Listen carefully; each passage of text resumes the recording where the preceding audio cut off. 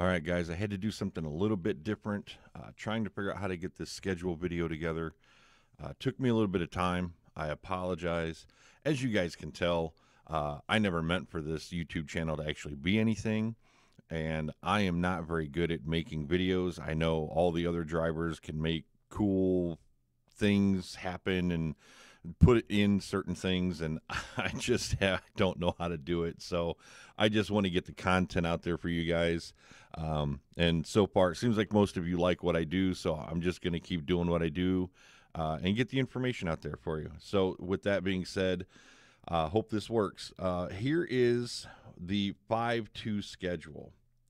Now, what I did was I created a little spreadsheet box kind of thing, and I just put in some basic plain numbers. So do not pay attention so much to the ADP number itself. Like, I'm not saying that this ADP is what you will get. It's what I get. It's kind of close. It's a good it's a good judgment. It's a good base to kind of go off of, but it's not going to be the same for everybody.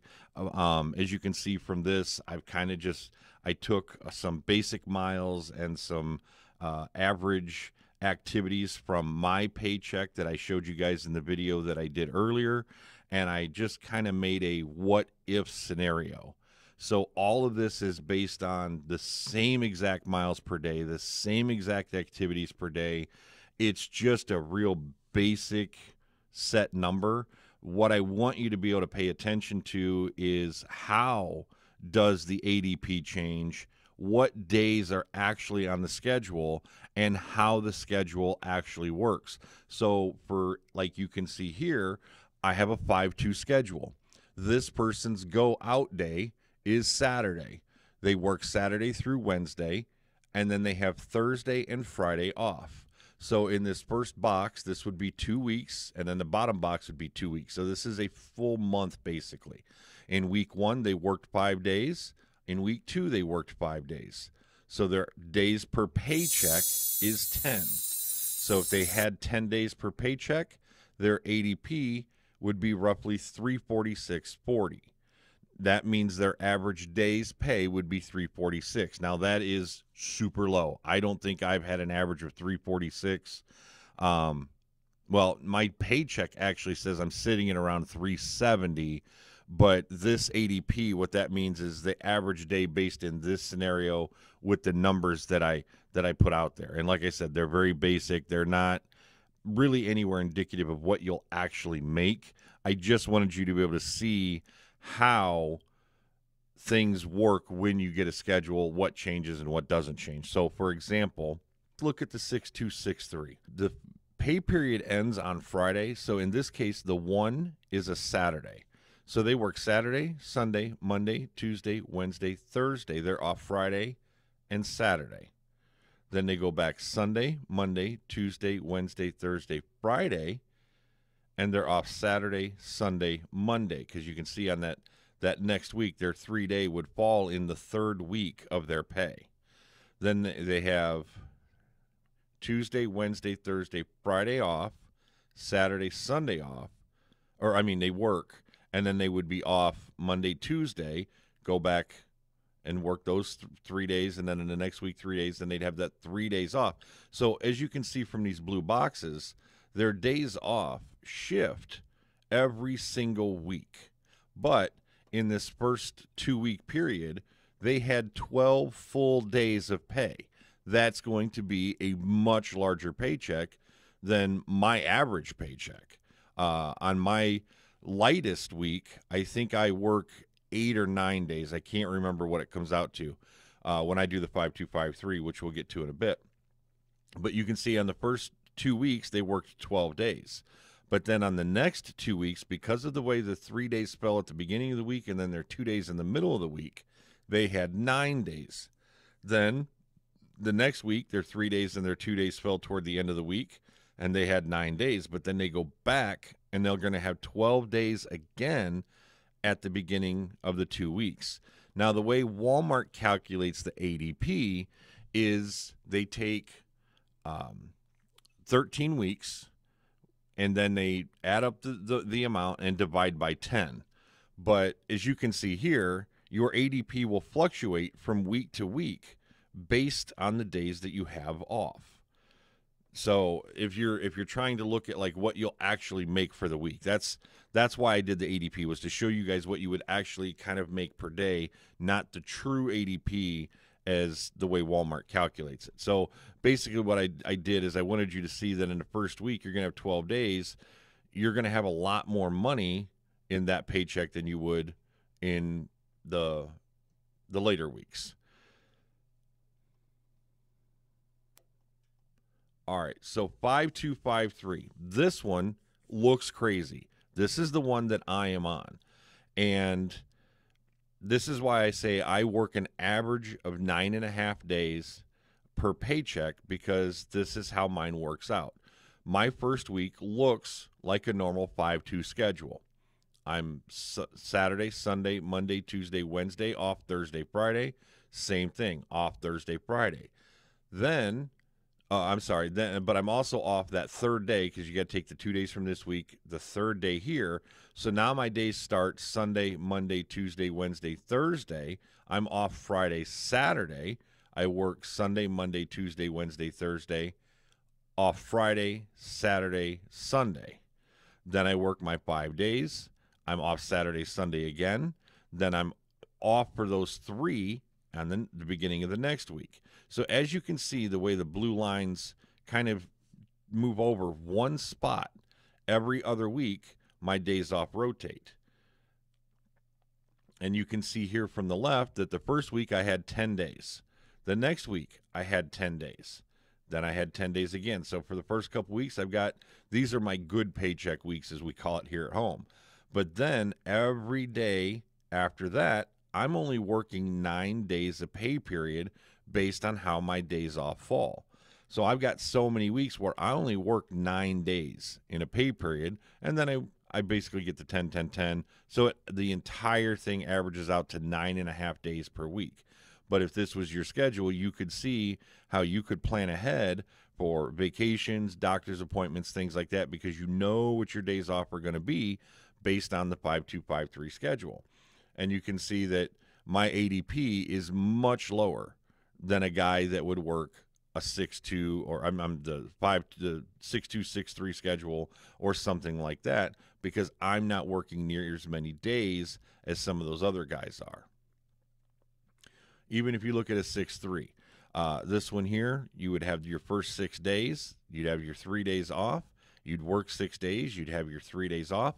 So you could see the days off switch very, very fast on a 6-3. It's much faster than the 5-2-5-3, where mine only moves 1 day every 2 weeks. You could see here in the first 2 weeks they had Friday, Saturday, Sunday off, but then in the next week they had Sunday, Monday, Tuesday off, and then they had Tuesday, Wednesday, Thursday off, Thursday, Friday, Saturday. So every time, whatever your last day off was the week before is your first day off the next week. But you could possibly get weekends. Well, it looks like about 2 out of every 5 weeks you would have some, actually 3 out of 5 weeks you would have some sort of weekend off. On this first weekend you'd have Friday, Saturday, Sunday. On the third weekend you'd have Thursday, Friday, Saturday, and on the last weekend you'd have Thursday, Friday, Saturday. So you can get weekends off with your 6-3. If you look over here, you worked 11 days the one week, you worked 8 the next pay period, then 11, then 8, then 10. And your ADP is very similar, just a little bit under on the slow weeks, of course, because you only had 8 days in the pay period. But then you had your 11s, which are much higher than the 5-2-5-3. So basically, this is just kind of what I wanted to orchestrate to you guys. Was I wanted you to see how the days off work, because a lot of you, when I say I'm on a 5-2-5-3, you're like, what does that mean? This is basically it. So on a 6-3, your days off change all the time. On the 5-2-5-3, your days off only change 1 day every other week. On the 6-2-6-3, they move at a medium speed. And then on your 5-2, your days off never change. So I hope that this helped you guys a little bit. Now I know it didn't really help as far as the money goes, but that's because everybody is going to make a different amount. When you can work a day and get extra miles because you've got the hours to do so, you're going to make more. On a 5253 on your go home day, everybody wants to get out of there a little bit early, but you're going to get almost a full day on a 5253. You're going to get about 10 to 12 hours. On a 52, you might work every single hour of the week. You may actually put in all 70 hours because you're going home for 2 days, but that's kind of up to you.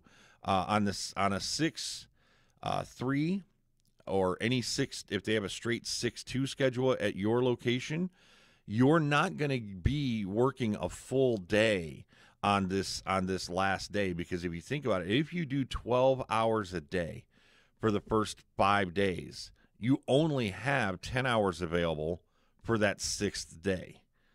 Now, most people don't work every single hour on their go-home day, so you might only work 8 hours on your go-home day.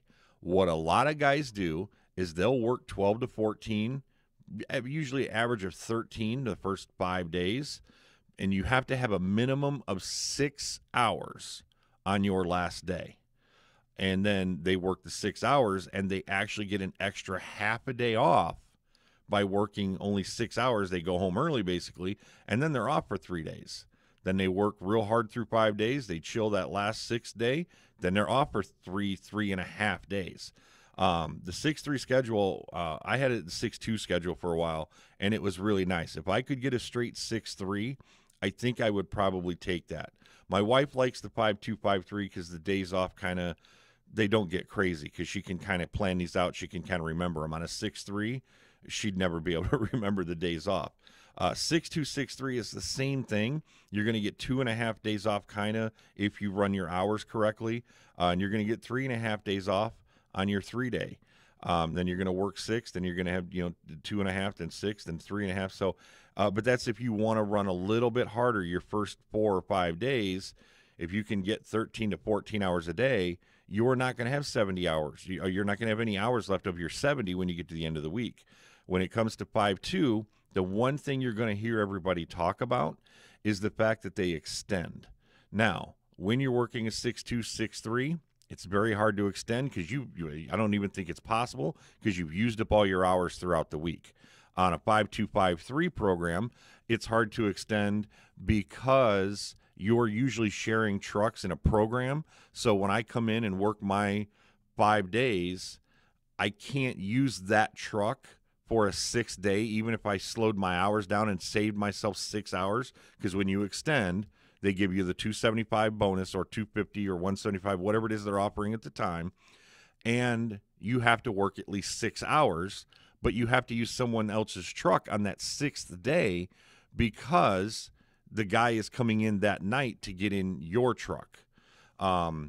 So like I said, you really can't extend on a 5-2, 5-3 program because of the fact you're sharing trucks unless you want to take all your stuff out, put it in your car, and then use someone else's truck just for that 6, 8 hours, whatever it is you have left that you're extending on.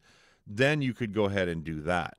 Now, when somebody's got their own truck or they're on a 5-2 program, if they don't have someone else, there's no program, because I don't know if I can really explain it here, but nobody can be getting into the truck because it's only going to be used for 2 days. And then if you got in someone else's truck for 2 days, that there's no 3rd day for you to do the program. If you're on a 6-3 program, I think it's 3 trucks and 4 guys or something like that. So on the days off, they just move the trucks around in such a manner that you can share. And it was very confusing to me in the beginning. It took me forever to figure out how 3 guys can share 2 trucks on a 5-2, 5-3 schedule, but it works. But as I was saying, on the 5-2, you can extend if you've got your own truck because you just use this, say this Thursday, or if in this case it would be your Thursday, you would use that. And then you would get paid the bonus time. You'd get paid, the miles and activities that you did for that day. And now you're basically getting only 1.5 days off, but your ADP is going to be super high because you don't have any low days. Like when I showed on the other days, you might work 12 days this week, but then 10 or 9 days the next week. There would be no low days on a 5-2 because you are maxing out the number of days. You're doing 6 and 5. You're always got more than 10. And like I said, when the way Walmart does their ADP, if they take all those weeks and divide it by 10 and you constantly have 11 days, your ADP is not going to be what this says, because this is just an actual average. This is not a true ADP that Walmart calculates it. So your actual Walmart ADP is going to be based off of 10 days, but you always work 11. So by that, what I mean is, let's say you go out and you're watching your pay every day and you're like, yeah, I made 400 a day. I made 400 a day. I made 400 a day. And on that, you work that extra day all the time. Let's say it's an extra $100. Well, now that $100 is going to get split amongst 5 days. So even though you average $400 a day at work, your ADP is going to be $420, because that $100 is getting split amongst 5 days, or if you keep doing it 10 days, and then it would be $200 divided by 10 days, if the math, you guys understand what I'm saying. So your ADP at Walmart would actually be $420, not $400, because of the way they calculate it. And the reason ADP is important is this is what you get paid on your PTO days, or your like when you go to a meeting, they pay you 1/10 of your ADP. So if your ADP is $420, your meeting, if you go to a meeting for an hour, they're paying you $42 an hour to sit in that meeting, or to do mentors or training or whatever it is that you're doing that you're getting paid by the hour. So that if you get vacation time, they give you 10 hours a day for that PTO day, and you would get $420 for your vacation day. So some guys are making more money when they're on vacation than when they're working, because they're constantly working that extra day or doing that extra to get that ADP up there. Because think about it, if you're getting on that 6th day, if you're getting a $275 bonus, and you're getting your miles, and you're getting your activities, so when you extend on that 6 hours, you end up making an extra $300 on that 6th day. Well, think about it. That $300 times 2, because it's a 2 weeks period, so $600 is getting split amongst the rest of the week. So your ADP is going to be, well, let's see, 600 divided by, it'd be an extra $60. So your ADP would be $460 if in the case that we talked about. If you do every day $400, which isn't realistic. I mean, some days I do $550, some days I do $380. But like I said, if you're doing $400 a day and you're always extending, getting that extra money, your ADP is going to be $460. But you said, when you did your work, I'm averaging $400 a day, but you're working that 6th day. Now, on a 5/2, you're not going to have any home time, because you're going to have 1 day off and half a day that you left, early, because you only work 6 hours that 6th day.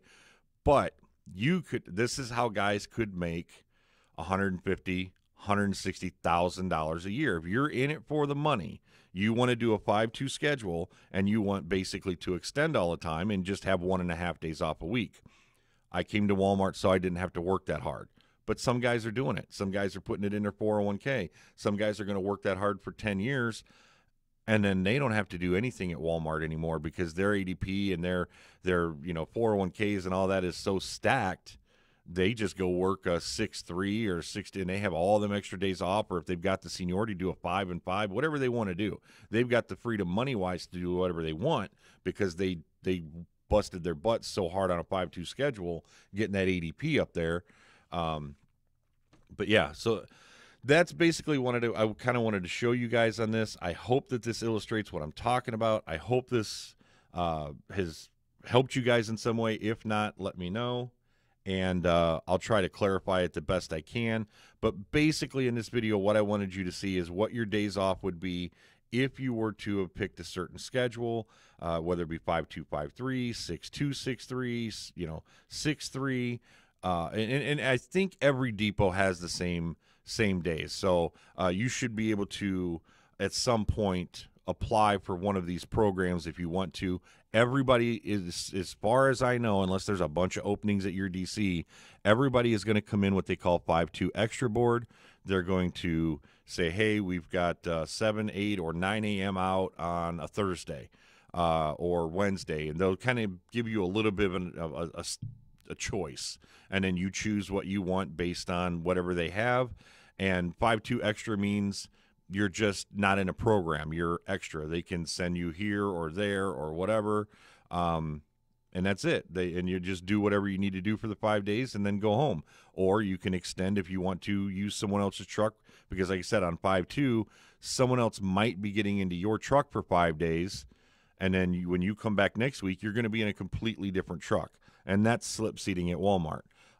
If you want to work that 6th day and there's nobody coming into your truck, or if at the beginning of the week you tell them, hey, I want to extend this week, they won't back somebody into your truck the very next day. So you might be able to use the truck that you're in for that 6th day. You might not. It all depends on the truck availability, how many trucks are in the shop, and all that kind of stuff, who's on vacation, who's not.